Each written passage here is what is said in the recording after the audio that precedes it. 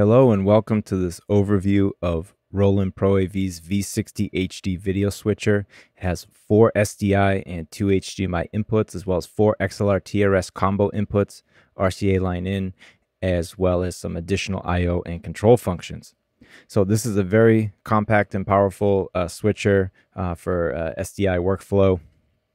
And you can see you have the full mechanical push buttons for program and preview and your transition controls.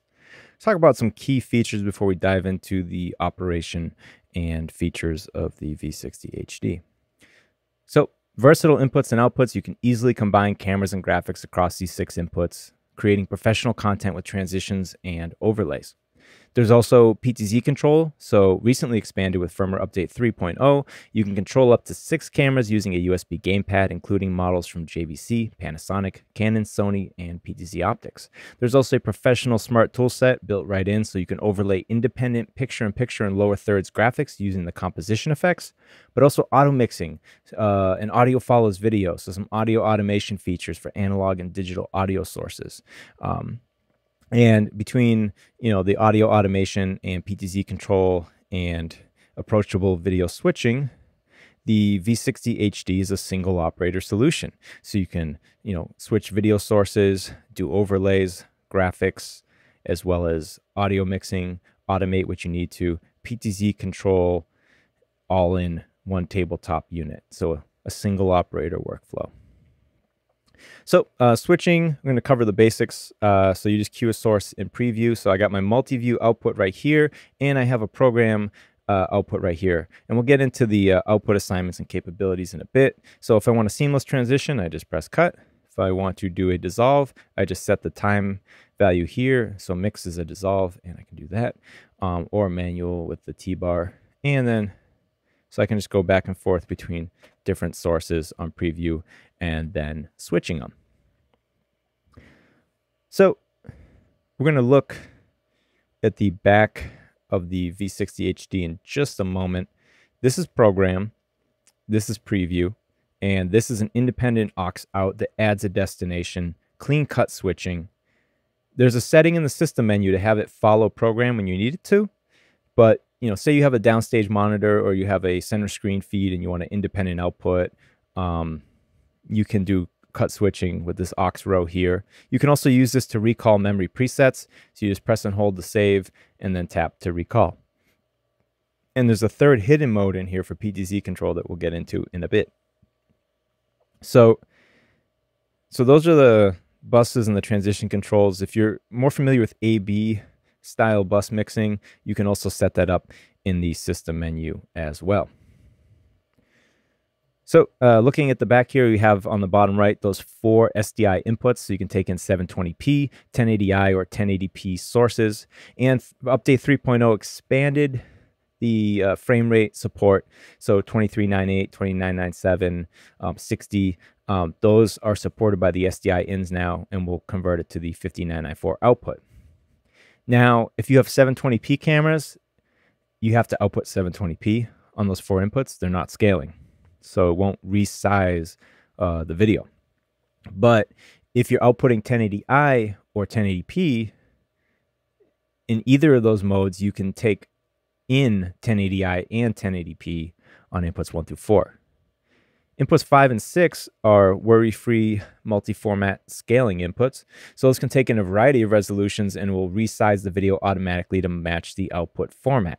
In addition to that, the scaler, you can go to Menu, Video Input, and then choose the HDMI input settings, and you can change the size and position of the video even further inside that menu.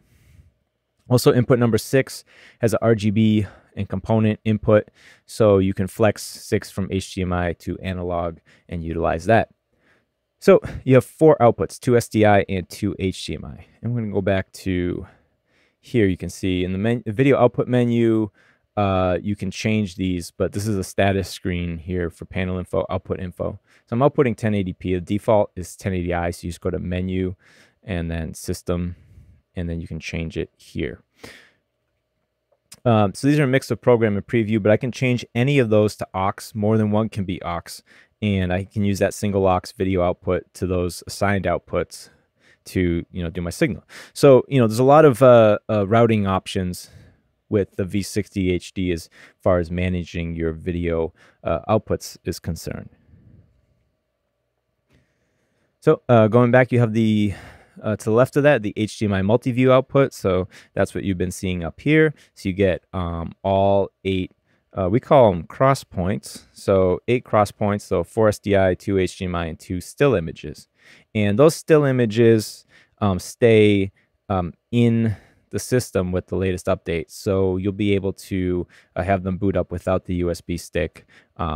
And you can also import via USB JPEG, PNG, as well as BMP image files. And then to the left of that is a control port. So for that, you would connect that directly to a computer to control it with the RCS software. But if you want to add PTZ cameras, then you need a little network. So whether it's static IP setup, you can use a simple network switch for each camera, the computer, and the V60 HD. Or if you want to do, it can take an address via DHCP as well in the LAN settings, so you can set it up on a Wi-Fi router. And that USB memory port is for those still images we were just talking about. The tally port above it, you can wire a tally system to the V60 HD, or you can also wire a GPI, so you can make a switch and control any command with that switch. More information about all that is in the reference manual, same with the RS-232 control. And then the LAN control, too, is beyond the RCS software. If you're using any control systems, the protocol info and command list is in that reference manual on the website as a PDF. So you can get all that information and program a module for your control system. Or you can just use the RS-232 port as well, and that information is in the same reference documentation. And jumping to the audio on the top right, there's 4 XLR TRS combo inputs, and then 5 and 6 are the stereo RCA line in. And just going to this here, so these are not gain knobs, these are faders in knob form. And so to stage your mix, you would just the sources you're using, you just bring them all to 0 dB here. And then in the case of, say, the mic inputs, you go to Menu, Audio Input, and then set the head amp gain. So that's like the preamp gain. So you would just dial that in for the microphone. Additionally, you also have phantom power. You can set in the menu here, as well as pan control for these 4 inputs. And then line input 5 and 6 is a stereo fader, as well as the main out. So you would also have control options for those as well. We'll get into audio settings in a bit when we do the RCS software. And also audio out, you can also do some de-embedding as well. So there's some settings for that in the audio output menu. So we kind of covered the basics of switching with this unit.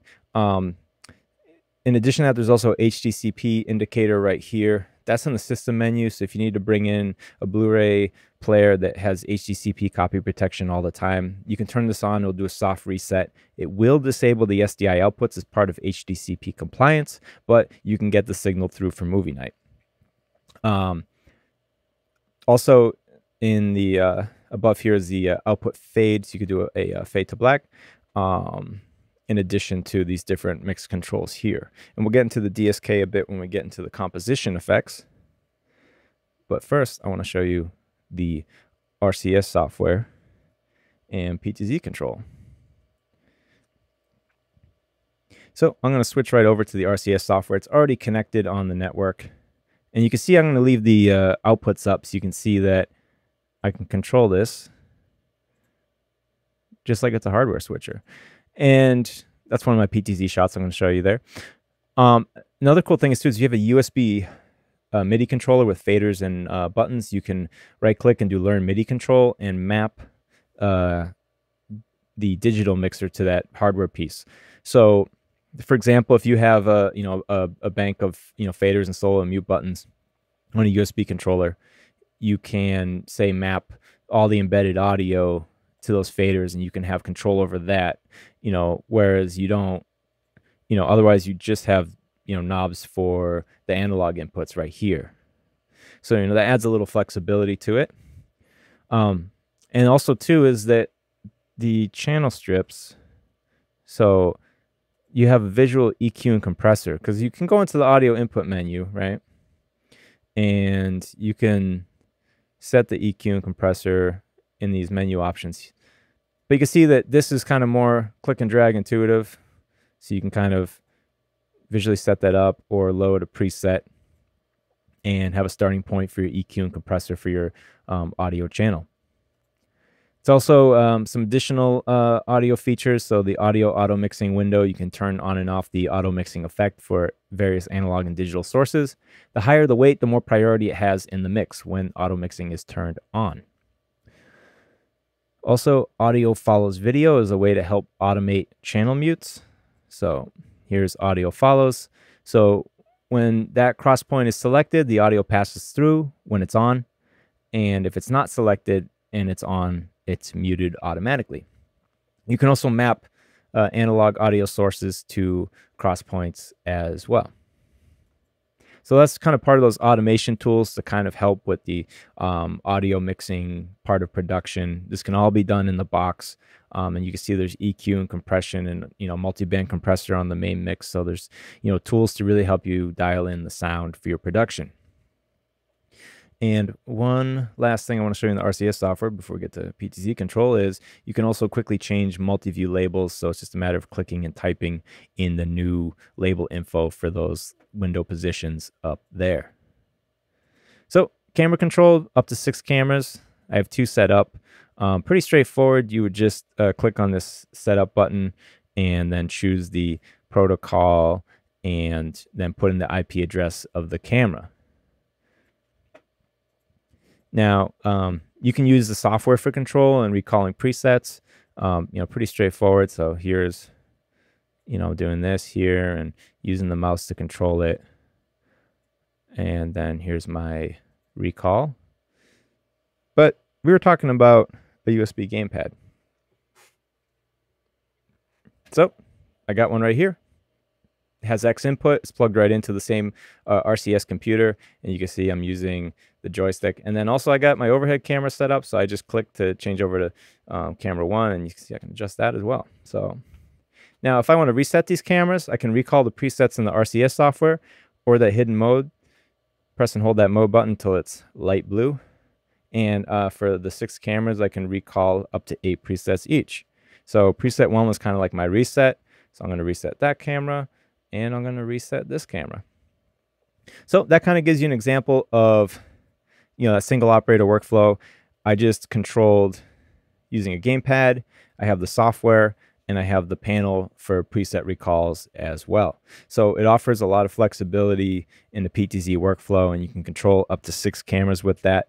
In addition, you can also, if the camera supports tally, you can map the tally light to a cross point so that when, say, if input 5 is selected, it would send the tally signal to this camera that I have in program. And if it has a built-in tally light in the front, it will light up.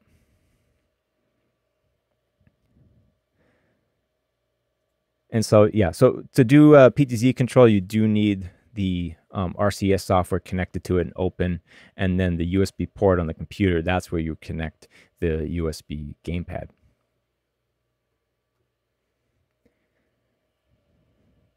So next, what I'm going to do is show you composition effects. So I'm going to start with the downstream keyer, or DSK as it's abbreviated here. And I'm just going to go back to some of my camera shots here. So when I queue up the DSK in preview, by default, it is set for input 6, but I'm going to have to make some adjustments from the default settings here. First off, I got to key out green instead of blue. So I'm going to change this to chroma green. And from there, the level and gain are the 2 primary settings that I'm going to adjust. Hue and saturation, if you have a person standing in front of a green screen, those hue and saturation controls do come in handy for dialing in the green based on the lighting. So you may need to make hue and saturation adjustments to get a nice clean key. But most everything's going to come from these level and gain settings, which have knobs right here. So see, I can turn this up, and then once I have this kind of queued up, it looks good in preview. When I press the DSK button, it will fade it in based on the time knob value. So if I do this, so it's always based on dissolve with the time. In addition to that, I can do, so notice too, this is independent. So I can do mixed transitions and seamless cuts without interrupting the graphic. But I'm going to show you a split bus effect next, picture in picture, and also split. So if I turn on split here, I can do a split screen, and you can also adjust the center position of the two. So this is helpful if you have a side-by-side that you want to create during production. But we're going to focus on picture in picture. So these are presets. So when you press a picture in picture preset, it immediately queues up the two, and you can adjust them and it will remember what you did. So you have two different positions and sizes and shapes that you can set up. So I go into the composition settings here, and I go into picture one, and just so you can see it a little better, I'm just going to bring it into this program view. So I'm just going to bring it in briefly. Notice that this is a split bus effect. It locks off the two buses. So now I can change the foreground. I can change the background image, but I can also change the inset window with seamless cuts. And it's locked off while the pip is active. So here I'm going to increase the size. And then I'm also going to, you can change the shape. And to make the circle a circle, change the aspect ratio to 1:1 here. So now with that, I have, there we go. So there I have my my circle pip there, and I can bring it in and out with auto, or I can cut it in. So, and if I want them to both go at the same time, I just press these buttons at the same time, and I can have both effects come in and out together. So now again too is that, you know, I could take this picture in picture out, and I could queue up pip 2, and then change the source and then transition that in. So, you know, I have two different picture in pictures I can kind of go back and forth between during production. You know, just disable it, it turns green, you're back to a standard you know, picture in picture preview, change the preset, and bring the other one back in. So you know, these two composition effects are independent. So, you know, the picture in picture and the DSK can be on together at the same time. Note though, it's a layer effect. So the DSK is a top layer. So when you think of the video layers in the effects engine, it's like preview, and then program, and then picture in picture, and then DSK as the 4 layers. So the graphic will always be on top of the picture in picture image. So finally, just wanted to review some key points that we discussed about the V60 HD. So versatile inputs and outputs. You saw that we were easily able to combine camera and graphic sources across the 6 inputs, and you know, this allows us to create professional content using the transitions and overlays that I demonstrated.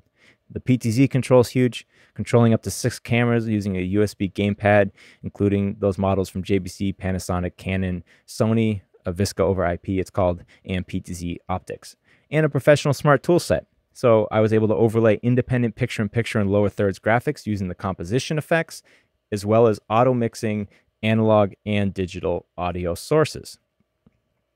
So between the SDI inputs, the multi-format HDMI inputs, the control options, as well as the PTZ features using the gamepad and the preset control here, as well as the audio automation, this kind of brings everything together in a single operator workflow for the V60 HD. Thank you for watching. If you have any questions, please contact us at Roland Support. Happy to help answer your questions. Thank you and take care.